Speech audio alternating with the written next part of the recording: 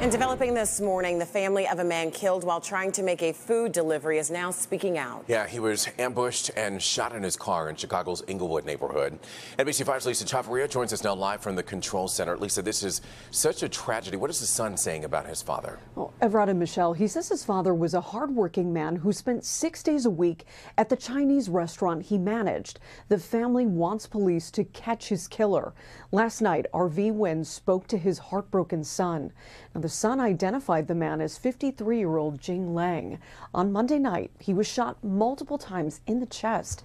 He was in his car making a food delivery. He crashed on Sangamon near 57th Street in Chicago's Inglewood neighborhood. He was rushed to the University of Chicago Medical Center, where he later died.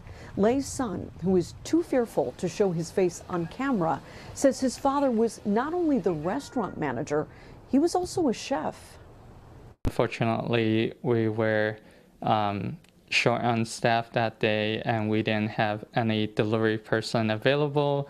So my dad decided to make the delivery himself. It was a real shame that he worked so hard to support his family all this time, but didn't get to make it to retirement and enjoy life.